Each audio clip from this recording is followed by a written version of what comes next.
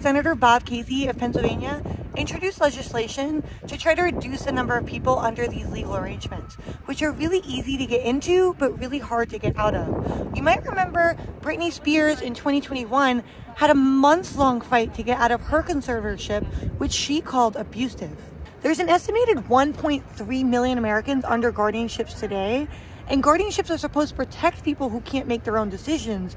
But there's been numerous reports of people being abused under guardianships, and disability advocates say that guardianships are used too often and too broadly. One alternative to guardianship is called supported decision making, and this is where people select trusted advisors to help them make their decision.